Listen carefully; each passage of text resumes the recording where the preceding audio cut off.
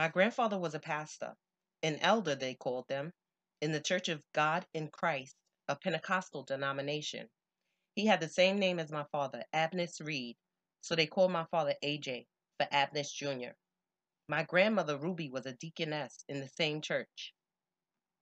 My father came from a strict religious household, but sanctified churches are rooted in African traditions, so music, especially drumming, even if it's only drumming by clapping your hands together, played a big part of the service.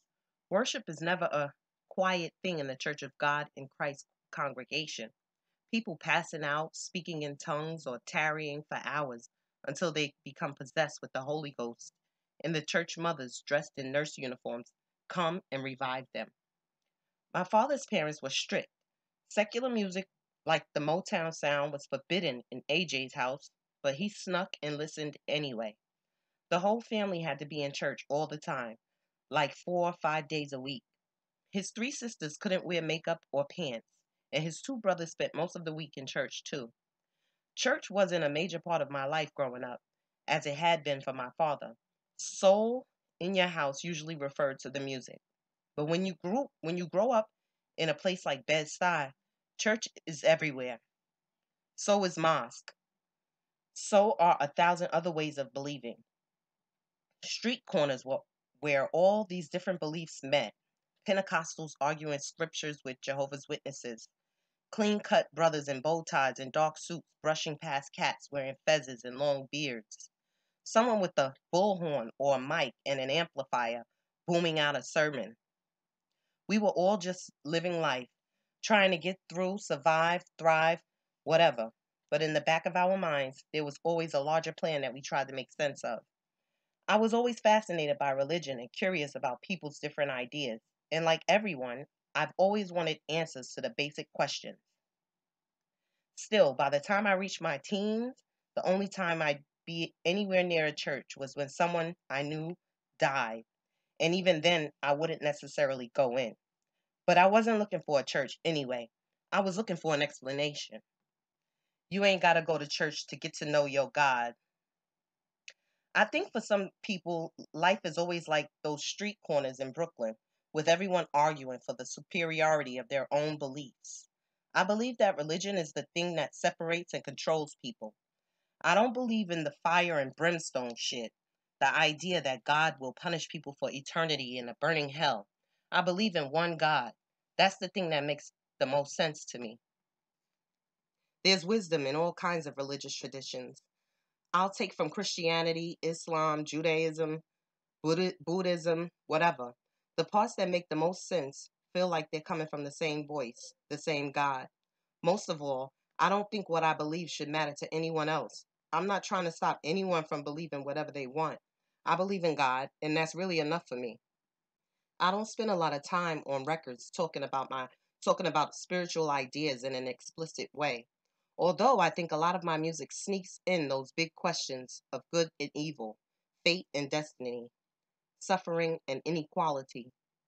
I think about life mostly in pragmatic terms. I think about behavior and intention in the here and now. But I also think about karma. It's a complicated idea that I've tried to make sense of.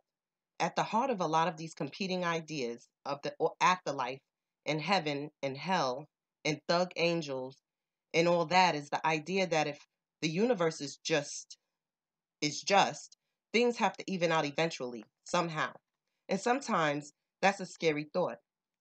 I've done things I know are wrong. There are times when I feel like I've suffered for those things, that I've paid back for my mistakes in spades. But then there are times when I look around me at the life I have today and think I'm getting away with murder. It's something a lot of us who come from hard places go through, and maybe we feel a certain amount of survivor's guilt for it. I never imagined I'd be where I am today.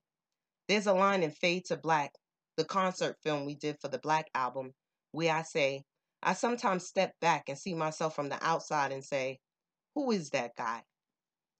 Over time, I've worked to get more clarity about my past and present and to unify my outside shell and soul, but it's ongoing. Inside, there's still part of me that expects to wake up tomorrow in my bedroom in apartment 5C in Marcy, slide on my gear, run down the pissy stairways, and hit the block, one eye over my shoulder. Sensitive thugs, y'all all need hugs. Sometimes this uneasiness comes out in my songwriting. I was on vacation when I started writing Beach Chair. This was after my semi-retirement with the Black album, and I was really trying to sit back for the first time in my life and get off the grind for a minute. My vacation of choice, even back before I got into music, has always involved water and warmth. I wanted to write a song that matched my mood, a song about the good life, but almost immediately the song went left.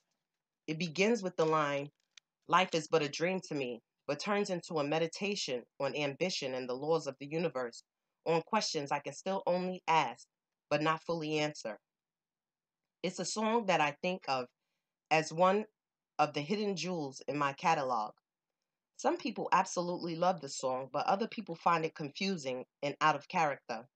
But just as I tried to do something a little different on my first album, get deep inside the conflicted mind of a hustler, I'm still trying to push hip hop into new places. In the song Regrets off my first album, there's a line addressed to my mother. "You used to hold me, tell me that I was the best." That can almost be taken as soft. But what niggas are supposed to niggas are supposed to be so hard that their mothers never held them? It's kind of ridiculous. In Streets is Talking off the Dynasty album, in the middle of a pretty hardcore song, I threw out a line about my father leaving me. "I ain't mad at your dad, holla at your lad," which might seem odd because shouldn't I just be saying "fuck you, dad, I hope you die," instead of opening myself up to be played by the man who abandoned me? But that feeling was real. I couldn't deny it. Honest introspection has always been one of the tools I use in my rhymes. Songs like Beach Chair are just an evolution of that same technique applied to broader questions, the kind of questions that even the grimiest street cat wakes up wondering about at 3 in the morning. I think for hip hop to grow to its potential and stay relevant for another generation, we have to keep pushing deeper and deeper into the biggest subjects and doing it with real honesty. The truth is always relevant. When I made my first album, it was my intention to make it my last. I threw everything I had into Reasonable Doubt, but then the plan was to move into the corner office and run our label. I didn't do that, so instead of being a definitive statement that would end with the sound of me dropping the mic forever, it was just the beginning of something. That something was the creation of the character JayZ. Rappers refer to themselves a lot. What the rapper is doing is creating a character that, if you're lucky, you find out about more and more from song to song. The rapper's character is essentially a conceit, a first person literary creation. The core of that character has to match the core of the rapper himself, but then that core gets amplified by the rapper's creativity and imagination. You can be anybody in the booth. It's like wearing a mask. It's an amazing freedom, but also a temptation. The temptation is to go too far, to pretend the mask is real and try to convince people that you're something that you're not. The best rappers use their imaginations to take their own core stories and emotions and feed them to characters who can be even more dramatic or epic or provocative. And whether it's in a movie or a television show or whatever, the best characters get inside of us. We care about them. We love them or hate them, and we start to see ourselves in them. In a crazy way, become them. Scarface the movie did more than Scarface the rapper to me. In hip hop, there's practically a cult built up around the 1983 remake of Scarface, the one starring Al Pacino. Lines from that movie are scattered all over hip hop, including my own songs. "All I got is my balls and my word. The world is yours. I always tell the truth even when I lie. Don't get high on your own supply. You fuck with me, you're fucking with the best. Say goodnight to the bad guy. Okay, I'm reloaded. You gotta get the money first. When you get the money, you get the power. When you get the power, you get the woman. Who do I trust? Me, that's who. And of course, say hello to my little friend." So many people saw their story in that movie. No one literally looked in the mirror and saw Tony Montana staring back at them. I hope. But there are people who feel Tony's emotions as if they were their own. Feel the words he speaks like they're coming out of their own mouths. I've always found this a little strange because I hope I'm not giving anything away here. At the end of the movie, Tony gets shot. He's wasted. His life is in ruins. His family is destroyed. It's funny that so many people use the phrase, the world is yours, as a statement of triumph, when in the movie, the last time the words occur, they're underneath Tony's bloody body in a fountain. But that's not what people identify with. It seems like the movie ends in some people's memory about two-thirds of the way through, before it all goes to shit for Tony. And for those two-thirds of the movie, they are Tony. And after the movie, Tony is still alive in them as an inspiration and maybe a cautionary tale too. Like, yeah, I'll be like Tony, but not make the same mistakes.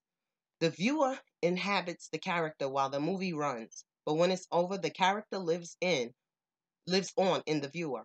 So instead of passing judgment on Tony, you make a complete empathetic connection to the good and bad in him. You feel a sense of ownership over his character and behavior.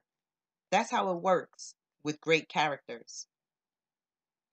How you rate music that thugs with nothing relate to it. People connect the same way to the character JayZ.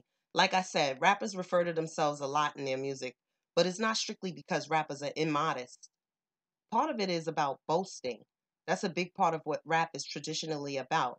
But a lot of the self-reference has nothing to do with bragging or boasting. Rappers are just crafting a character that the listener can relate to. Not every rapper bothers with creating a big first-person character. Chuck D, a great MC, never really makes himself into a larger-than-life character because his focus is on analyzing the larger world from an almost objective, argumentative point of view. Even when he's speaking in a first-person voice, you really become Chuck D when you're listening to Public Enemy. It's more like watching a really, really lively speech. On the other hand, if you have MCs like DMX, for whom everything comes from a subjective personal place, when he growls out a line like, on parole with warrants that'll send me back the raw way, the person rapping along to it in their car is completely living the lyrics, like it's happening to them. They relate. When Lauryn Hill came out with The Miseducation of Lauryn Hill, for a while it was the only thing I listened to. Lauryn is a very different person from me, of course, but I felt her lyrics like they were mine. She was also one of the few contemporary female MCs I could even rap along to in my car. I love Little Kim, but I'd be a little nervous pulling up to a light and having someone see me rapping along to Queen Bitch. Lauryn's lyrics transcended the specifics of gender and personal biography, which is why she connected to so many people with that album. All kinds of people could find themselves in those songs and in the character she created. My corporate thugs be like, yeah, Jigga, talk that shit. There's a funny Dave Chappelle bit, one of his When Keeping It Real Goes Wrong sketches. Chappelle plays a young black guy named Vernon who works as a vice president at a major corporation. At the end of a meeting, a bald white colleague tells him, Vernon, you the man. And the Chappelle character snaps. He stands up and gets in a dude's face. Allow me to reintroduce myself. My name is Hove. He ends up working at a gas station. It's funny, but the truth is, I do hear about guys in corporate offices who psych themselves up listening to my music, which sounds odd at first, but makes sense. My friend Steve Stout, who spends a lot of time in the corporate world, tells me about young execs he knows who say they discovered their own philosophies of business and life in my lyrics. It's crazy, but when people hear me telling my stories or boasting in my songs or whatever, they don't hear some rapper telling them how much better than them he is. They hear it as their own voice. It taps into the part of them that needs every now and then to say, fuck it, allow me to reintroduce myself, nigga. And when I'm really talking shit, like in this piece from the song Threats off the Black album, put that knife in ya. Take a little bit of life from ya. Am I frightening ya? Shall I continue? I put the gun to ya. I let it sing you a song. I let it hum to you. The other one sing along. Now it's a duet and you wet when you check out. The technique from the two texts, and I don't need two lips to blow this like a trumpet, you dumb shit. I don't think any listeners think I'm threatening them. I think they're singing along with me, threatening someone else. They're thinking, yeah, I'm coming for you. And they might apply it to anything, to taking their next math test or straightening out that chick talking out of pocket in the next cubicle. When it seems like I'm bragging or threatening or whatever, what I'm actually trying to do is to embody a certain spirit, give voice to a certain emotion. I'm giving the listener a way to articulate that emotion in their own lives, however it applies. Even when I do a song that feels like a complete autobiography, like December 4th, I'm still trying to speak to something that everyone can find in themselves. I'll tell you half the story, the rest you fill it in. Of course, Reasonable Doubt wasn't my only album, but as I was moving into my early 30s, I wanted to change myself in new ways. I was looking forward to building a label from the ground up, starting from scratch. Rockefeller's deal with Def Jam was set to expire, and I saw it as the perfect time to move on. When I announced plans to begin recording the Black Album, I said it would be my last for at least 2 years, and that story grew into rumors about retirement. I considered an all out retirement out loud to the media, and that was a mistake, even though I definitely gave the idea a lot of space in my head. When I first started planning the Black Album, it was a concept album. I wanted to do what Prince had done, release an album of my most personal autobiographical tracks with absolutely no promotion, no cover art, no magazine ads, no commercials, nothing. One day the album would just appear on the shelves and the buzz would build organically. Like my dream of Reasonable Doubt being my only album, that idea quickly evaporated. But I stuck to the idea of making the album more explicitly autobiographical than anything I'd done before. December 4th, the song that opens the album, is itself a capsule autobiography. I took my mother out for her birthday, and on the way to the restaurant, I made her take a detour to Baseline and tell some stories about my life. These were the stories that were already legend in my family. I'd heard them a million times. My painless teen, my painless 10-pound birth, how I learned to ride a bike at a young age, the time she bought me a boombox because I loved rapping so much. The thing I love about these stories is that they're unique to me, of course, but they're also the sort of minor mythologies that every family has, the kind of stories that everyone hears from their parents and aunts and uncles if they're lucky enough to have parents around. In the song, I played that near universal mother love against the content of the verses, which was the story about how I went from a kid whose world was torn apart by his father's leaving to a young hustler in the streets who excelled but was scarred by the life and eventually decided to try this rap shit for a living. The parts where my mother's voice comes into the song are surrounded by swirling orchestral fanfare that make the little stories feel epic. And that's how it feels for everyone, I think, to hear our mothers proudly tell those little stories about what made us special over and over again. My final show for the Black Album Tour was at the Garden. Playing Madison Square Garden by myself had been a fantasy of mine since I was a kid watching Knicks games with my father and Marcy. I arrived, and the sight of my name and lights on the marquee got me in the right frame of mind. I began to visualize the whole show from beginning to end. In my mind, it was flawless. Security at the Garden was nuts. My own bodyguard couldn't even get in. Backstage, I watched my peers come in one by one. Puff was there in a chinchilla. Foxy showed up wearing leather shorts. Slick Rick was there wearing his truck jewelry. Ghostface had on his bathrobe. I had asked Amir and the Roots band to join me for the few shows I did before the Garden so we could get the show in pocket. And that night, he was extra nervous, but I told him to act like it's any other show. We both knew that was a lie. Michael Buffer, who announces all the boxing matches in the Garden, announced me, and I did my signature ad libs. The crowd went bananas. I started my set off with, "What more can I say?" And I ended the night with December 4th, the song I named for my birthday. I ended this concert by retiring myself, sending a giant jersey with my name on it up to the rafters. As it was making its way to the top of the Garden, I looked into the crowd and saw a girl in the audience crying real tears streaming down her face. It was all I could do to stop looking at her and focus on one person next to her, on the person next to her.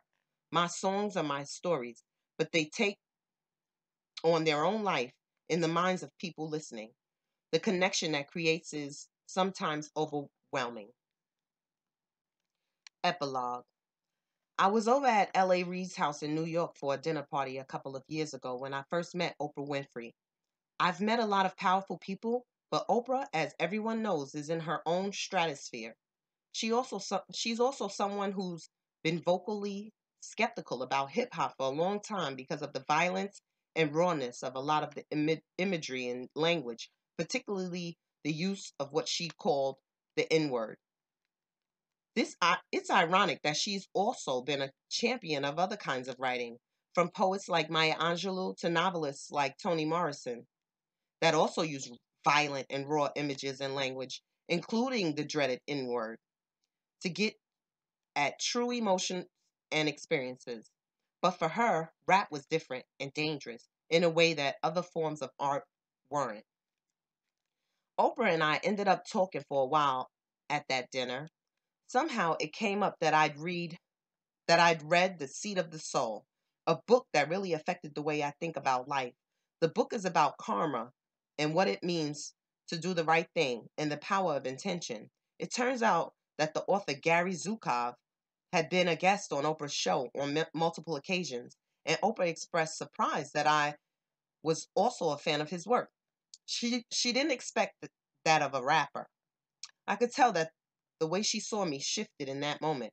I wasn't exactly who she thought I was. Oprah and I have since gone on to become friendly acquaintances after having only observed each other warily from a distance. But it was a fascinating moment to me. Rap, as I said at the beginning of the book, is at the heart of an art form that gave voice to a specific experience. But like every art, is ultimately about the most common human experiences: joy, pain, fear, desire, uncertainty, hope, anger, love, love of crew, love of family, even romantic love. Put on a miseducation of Lauryn Hill sometime and tell me rap can't be romantic. Or if you want to keep it street, put on Mary J. Blige and Method Man. I'll be there for you. You're all I need to get by. Of course, in the end, it may not be the art form for you. Oprah, for instance, still can't get past the N-word issue or the nigga issue, with all apologies to Miss Winfrey. I can respect her position. To her, it's a matter of acknowledging the deep and painful history of the word. To me, it's just a word whose power is owned by the user and his or her intention. People give words power, so banning a word is futile, really. Nigga becomes porch monkey, becomes coon, and so on if that's what's in the person's heart. The key is to change the person, and we change people through conversation, not through censorship. That's why I want people to understand what the words we use and the stories we tell are really about. And that's why I wrote this book. I love writing rhymes. There's probably nothing that gives me as much pleasure.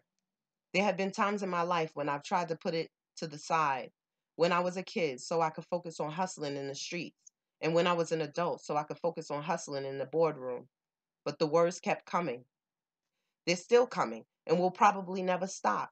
That's my story. But the story of the larger culture is a story of a million MCs all over the world who are looking out of their windows, or standing on street corners, or riding in their cars through their cities or suburbs or small towns, and inside of them the words are coming too. The words they need to make sense of the world they see around them. The words are witty and blunt, abstract and linear, sober and fucked up. And when we decode that torrent of words, by which I mean really listen to them with our minds and hearts open, we can understand their world better, and ours too. It's the same world.